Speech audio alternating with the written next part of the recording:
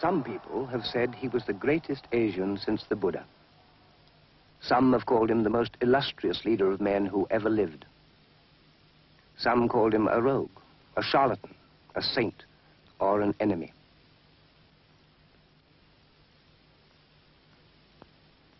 For a generation, he held in his hands the destiny of 300 million human beings. He was, above all things, an enigma. The whole world knew him, and nobody knew him.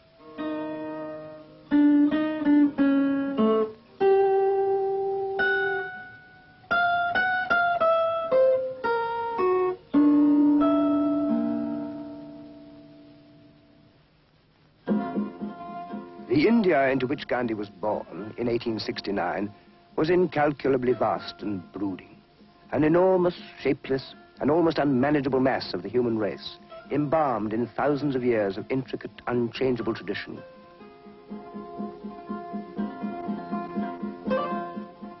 A society of ageless anomalies and undefined ambitions, dominated by religions of infinitely complex demands. A society so ingrown that it could contemplate almost anything except the future.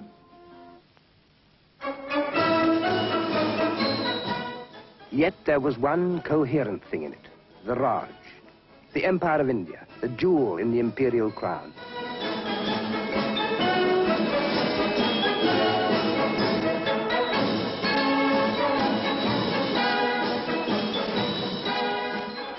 The British dominion over India was almost a law of nature, producing its own sort of certainties, its own elaborate hierarchy, its own benefits and tyrannies.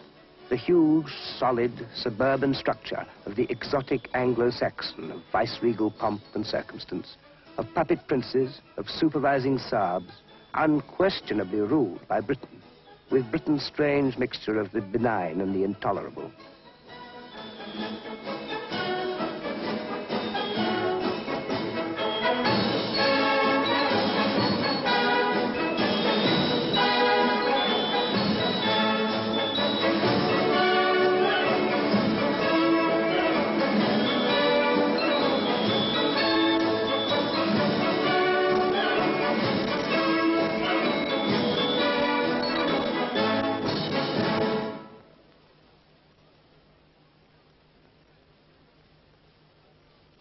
Something so splendid, so settled and secure, that to change it would surely need an act of God. There were, however, too many gods involved. There had, therefore, to be a man. One man out of 300 millions. He was there somewhere. For all this enormous inevitability, all this certain power was to be changed by one very curious and insignificant little man. Mohandas Karamchand Gandhi from Gujarat, of the traders' caste, member of the Inner Temple, barrister at law. The small man built of tremendous opposites, determined to drive India into the future with the weapons of the past. He chose as his instrument not the sword, but something far simpler, something that was to be the political emblem of austerity, the spinning wheel, the symbol of simplicity, of self-sufficiency. This wasn't idly chosen. This was challenging the West by denying all Western values. This was both dedicated and ingenious. Gandhi knew that no amount of homespun could overcome the product of the Lancashire mills, but it dramatized the notion of patriotism. It was a brilliant political idea. Soon the wheel became the status symbol of Indianism, the homespun khada cloth, the uniform of the revolution. The most shrewd and inspired campaign of naivety in the history of political war.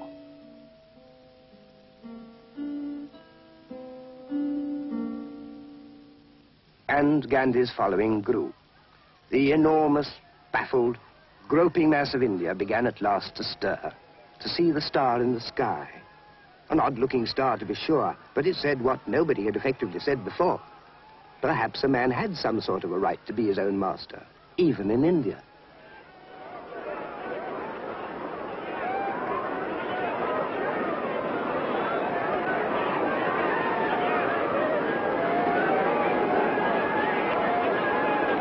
There had been nationalist movements before. but they'd been shapeless, meaningless, lacking in inspiration. It was left to this little lawyer from Gujarat and the Inner Temple to provide that inspiration. Gandhi's next symbol was infinitely greater and more potent because it found its roots in religion. India has so many. It was chance that it started with the Sikhs. In the 20s, with elaborate ceremony, Gandhi opened the first all-India civil disobedience. And a word was born that was perhaps Gandhi's biggest contribution to language, Satyagraha. It meant, vaguely, the force of righteousness. It came to mean non-cooperation, passive resistance.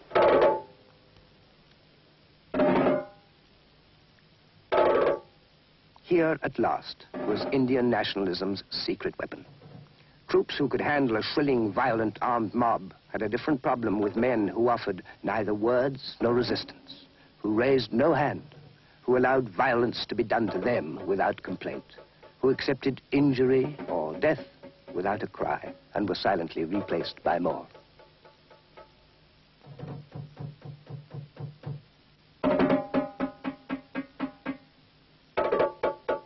It's fair to say that only Gandhi could have imposed the bitter disciplines of Satyagraha on a fiercely resentful people. It meant being hurt, never retaliating, being attacked and answering nothing, being humiliated without protest. It meant relying on the inability of human officials to continue forever to assault the uncomplaining. But it worked.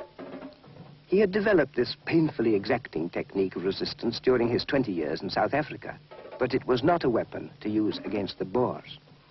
Now he was dealing with the British, who were, it was said, different, who found it harder to hurt the helpless and persecute those who asked for peace.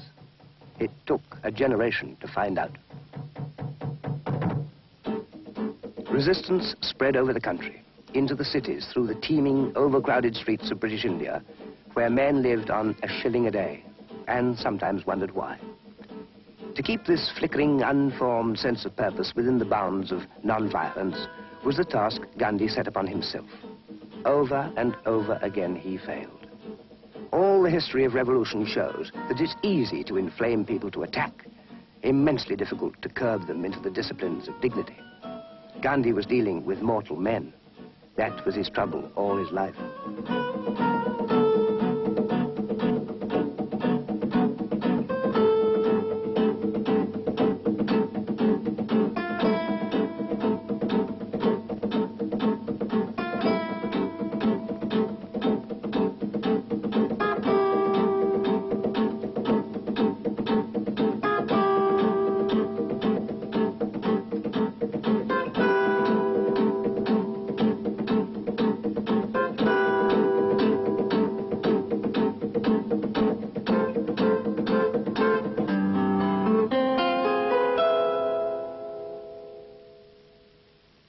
Gandhi went to prison.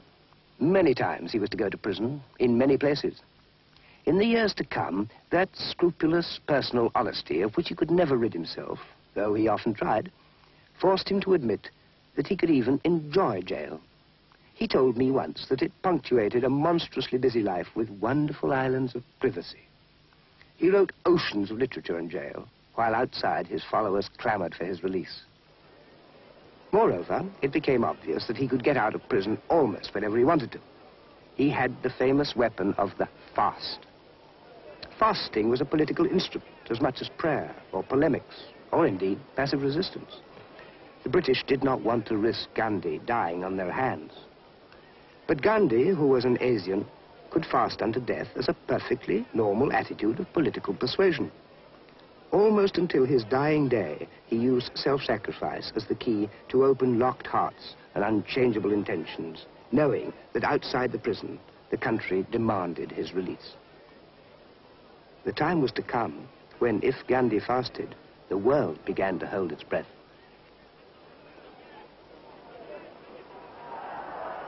When he came out of jail, Gandhi was now to be unchallenged leader of the nationalist movement.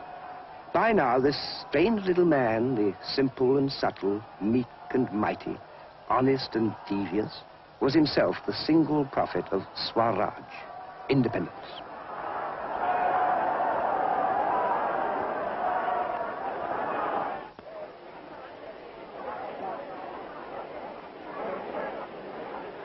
A new facet to rebellion, the classic salt march to Dundee.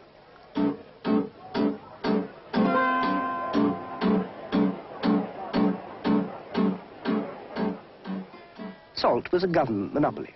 To tax a gift of nature was brutally hard on the poor. Gandhi, choosing, as always, the elementary symbol for the complex issue, led his march to the source of salt, the ocean.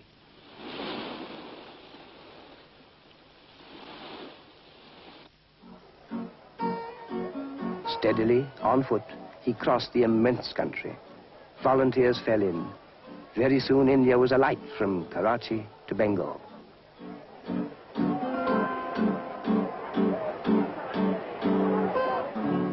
Gandhi knew what he was doing when he made his symbol from salt. Every day, the procession grew.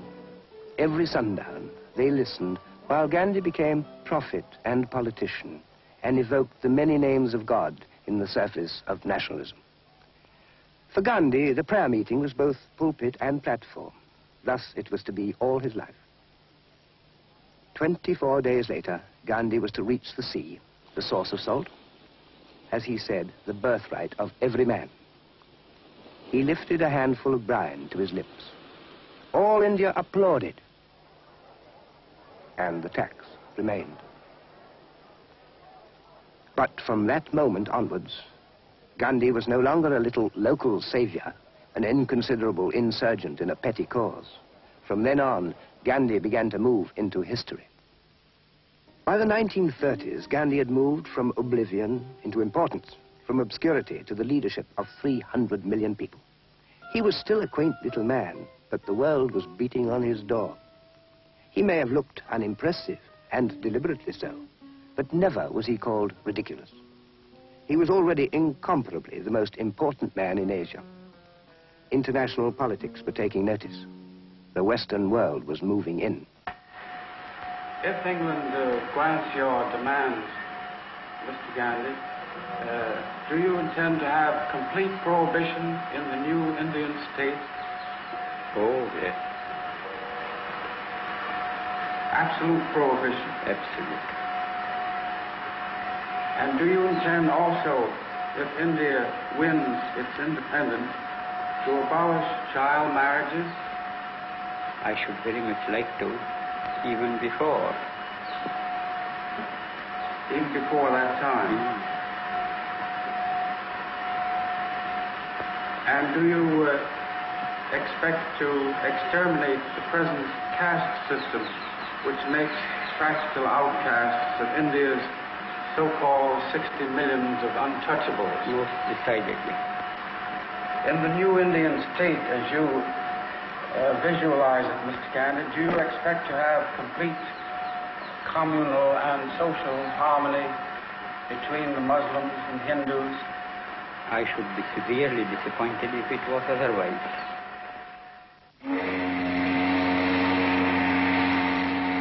The next step was inevitable. Britain had to send for him. The Mahatma, as by now he was, the holy leader, went to London for the Round Table Conference, which was to thrash out some sort of constitution for an Indian nation.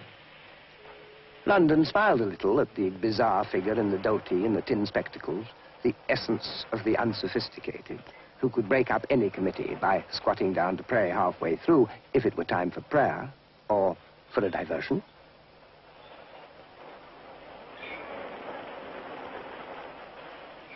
He insisted, characteristically, on living in the Kingsley Hall settlement in Bow, among the poor of the East End, for they, as he said, are the only ones I need. Nevertheless, he spoke at Eton and Oxford and Cambridge and Downing Street and the House of Commons. He met everyone from Lloyd George to Bernard Shaw to the Pearly Kings to the King of England. Winston Churchill refused to see him. Somebody asked Gandhi if he'd felt sufficiently dressed for his talk with the King Emperor. The king, said Gandhi, had enough on for both of us. These were changed days from the 1890s, when the poor Hindu student from Gujarat had kept terms at the temple, striving to assimilate, battling to understand, and even in desperation, buying a bowler hat and taking lessons in the two-step. But he never did assimilate. Gandhi remained all his student days the Indian from Gujarat at odds with all the values of the West. And in that, he was never to change. And England adored him, as it adores all eccentrics. That is, the people did. The government most certainly didn't.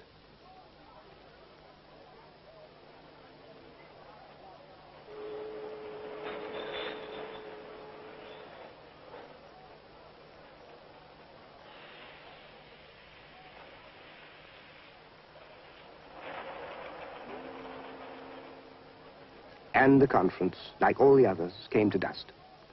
The Constitution offered India something, but not what Gandhi wanted. My speeches at the Round Table Conference have been all officially reported. Call that as you like. It is complete independence that we want. He went home by way of France, Switzerland, Italy. The Pope wouldn't see him, but Mussolini did. It was a curious interlude. The politics of Mr. Gandhi were one track. He wanted one thing, Indian independence, and he was prepared to argue this wherever he happened to be and to whoever would listen to him, whether they took him seriously or not. As a rule, they didn't. Gandhi was England's problem. The Italy of Mussolini was only too pleased to welcome anyone capable of embarrassing the British Empire. Who could compress the life and character of Gandhi into a handful of words? He did his best himself. No man ever communed so frankly and publicly with himself, so spiritually, for wholly matter-of-fact ends. The ends were politics. Everything in life was politics. The vegetarianism, the rigidly ascetic life, the insistence on third-class travel, even though it had to be, naturally, a special train. Nobody insisted more sternly on living among the poor, even though the sweepers' colonies in which he took his lodging had to be vastly modified. I was once told by Mrs. Sarojini Naidu, that great political poetess, ah, if the Mahatma only knew what it cost us for him to live the simple life. Everything was politics for this simple, complicated, ordinary, and extraordinary man. And politics equaled faith plus expediency.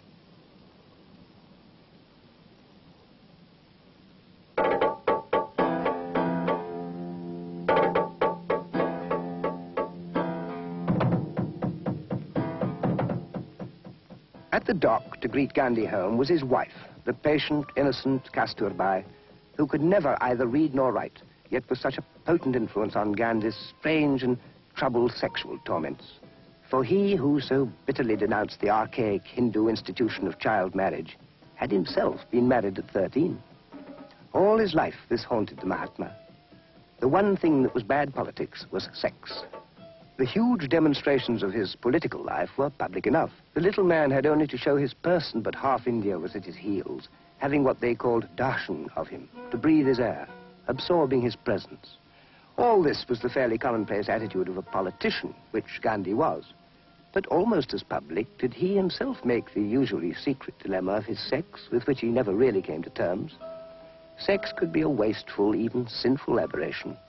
Having once, he publicly said, indulged in it too wantonly, some awful sense of rejection came over him. And thus he drove Kasturbai from his bed and proclaimed his unhappy victory in the perpetual attendance of his granddaughters and goddaughters, who watched him thenceforth day and night. India's frustrations grew worse, and so did fear. The shutters went up. Gandhi called for a fiery ordeal, without malice or hatred, more civil disobedience. India was on the brink, and everyone knew it. The government struck back with repressions more drastic, as Winston Churchill put it, than anything imposed since the mutiny. Gandhi was again arrested. Congress was banned and sequestrated. The press was controlled. Collective fines were imposed. Passive resistance was not a simple code to follow, nor was it always followed. But Gandhi designed it to render government impossible by withdrawing the consent of the governed. The alternative was civil war, which India could never win.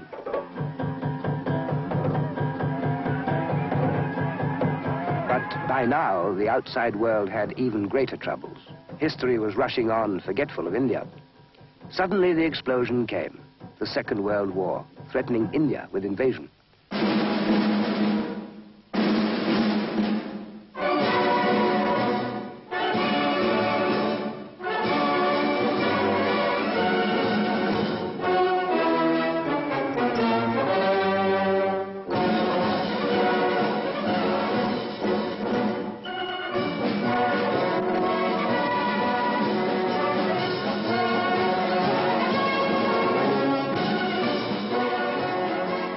Gandhi, who had supported the First War, bitterly opposed this one. "We do not seek our independence out of Britain's ruin," said Gandhi, "but we oppose this war." But Gandhi was in jail. Events were now out of his hands. Of course, these arguments were meaningless. The Indian army moved. Winston Churchill told the House of Commons that in the face of the Japanese advance, India must be rallied to her own defense. And to that end, a member of the War Cabinet would go out to Delhi and lay Britain's case before the Indians.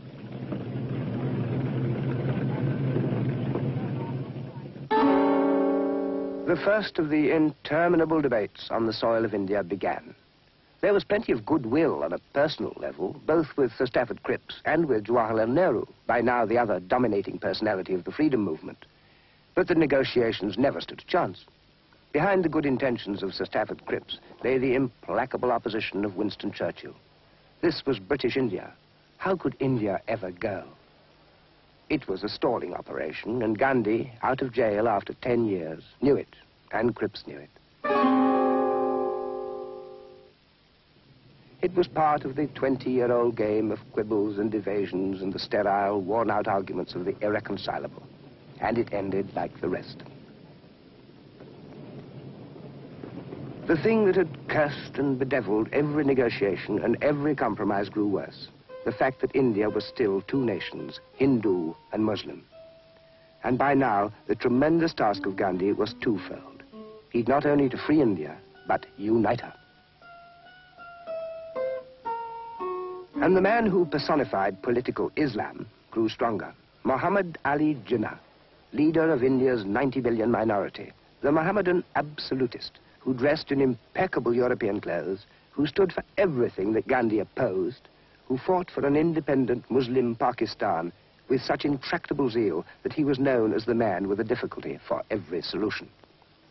This, we said at the time, was the classic instance of the irresistible force and the immovable object. Gandhi and Jinnah were the parting of the ways. From now on, it was clearly going to be hard. "Peace," said Mahatma Gandhi. "All gods are good and all men are brothers." A small voice in a great chasm. He would descend on India here and there in his usual blaze of secrecy and distill his strange synthesis of politics and prayer. The occasion was almost hypnotic. Those who believed were overcome. I, who believed in nothing, could be equally taken over by this curious domination.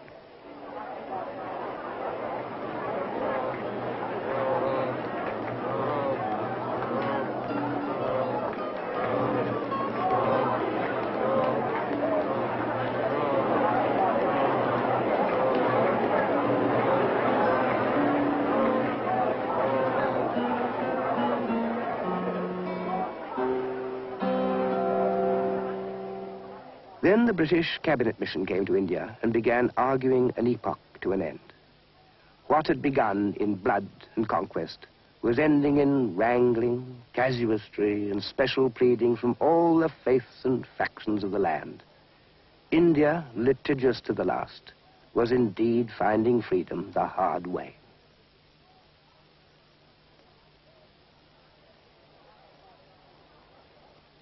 The hard and inescapable fact that confronted Gandhi now was that India was not a nation, but a mosaic of nations, each with their own ambitions and anxieties, each aching with doubts as to the future of their own identities. Everyone determined that whoever must lose or compromise on the independence deal, it should not be them. Throughout this mess of contention, Gandhi continued to hold his prayer meetings, publicly serene, privately uncertain, impatient and angry, addressing the people with a sort of mounting desperation.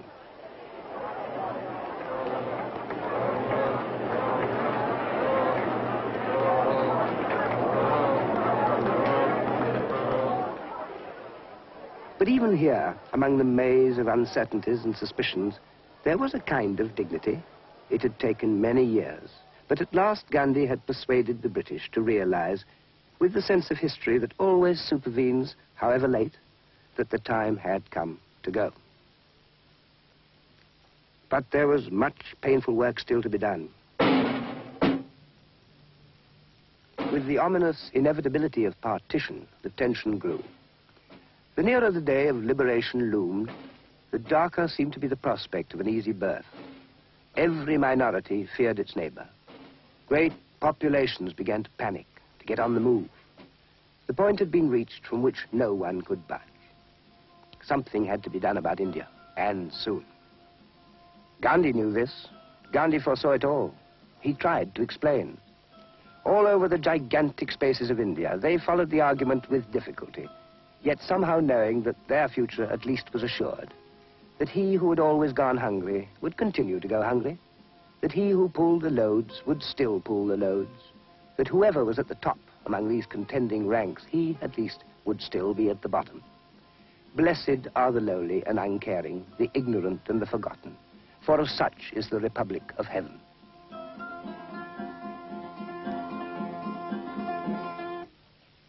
Britain had sent out Lord Mountbatten to be the last of the viceroys, to bring to an end the Indian chapter, which had in it so much of wrong and folly, and not a little of decency and justice. It took perhaps a tougher honesty and a braver skill to liquidate an empire than ever it did to win it.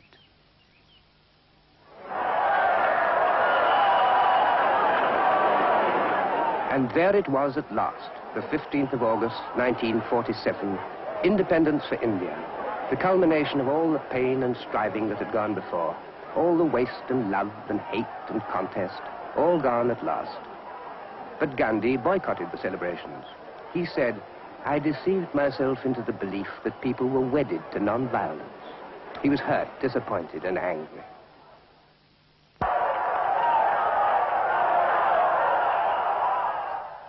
The parting was almost emotional. For years, the British soldiers had seen the signs on the walls. Quit India. And how often had they chalked up the inevitable response? I wish to God I could. Now, the day had come. Mountbatten saw them off from the port of Bombay. The era was ended. And then, all hell broke loose for a time. The surgery was over. India and Pakistan were amputated, one from the other. The operation had been an emergency one, and sepsis had followed instantly. A terrible inflammation of vengeance and destruction around the line of the wound. Hindus and Muslims alike, poor victims, furious at the vivisection of the land, killed and were killed, scattering along the dusty streets the stinking residue of freedom, which is death. What could Gandhi do? He was a man of patriotism and of peace, and suddenly they seemed incompatible. This was a wretched conclusion to a splendid and resounding task. What he could do, he did. For of Gandhi, it must be said, he had no fear of men, because he loved them. Sometimes, maybe, too much. But he continued to protest and remonstrate, though now he'd nothing to offer them but brotherhood, and nobody seemed to want that.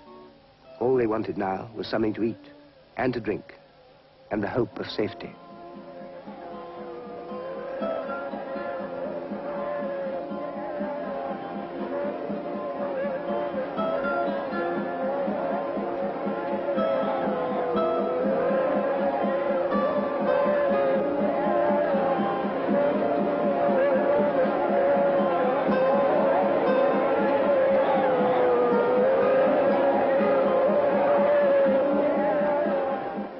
At just that time, he said to me, "I think I am a spent bullet."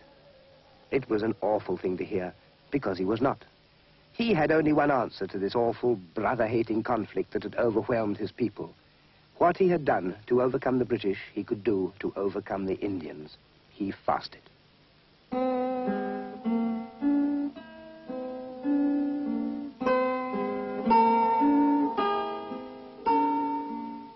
It was his inevitable act of faith, his enduring resource when all else failed.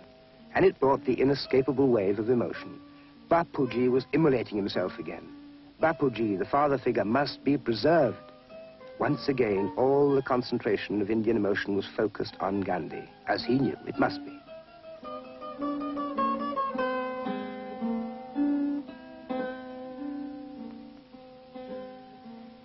And once again, he spared himself and returned from the glass cage of isolation where he was so potent to the outer world, where, alas, he was not.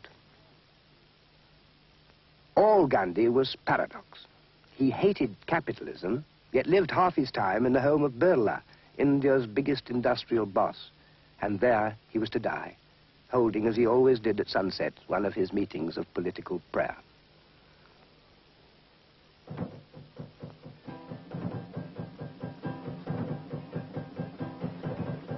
On the 30th of January, 1948, a crazy Hindu, one of his own faith, walked up to Gandhi and shot him dead before 1,000 eyes.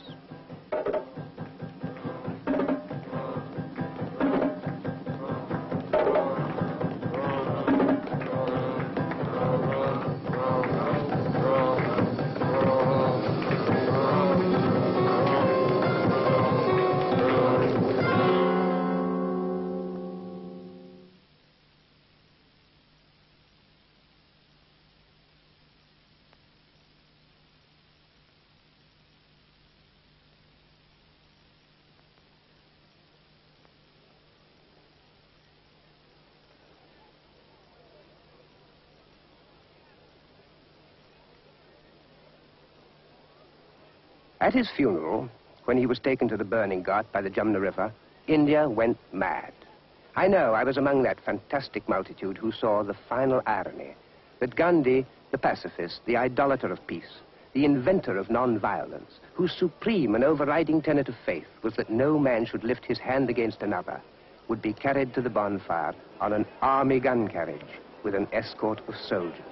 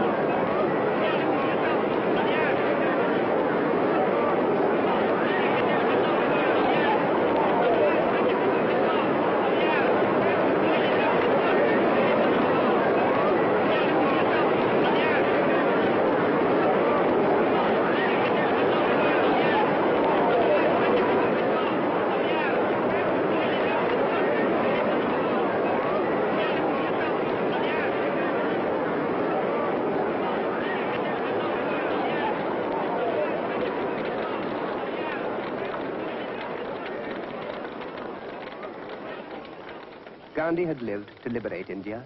He died because the fanatical fringe of Hinduism held him guilty of betraying India by condoning her division. Thus, he both lived and died for the millions who were to reap what he had sown. For now India was without Gandhi, a nation on her own.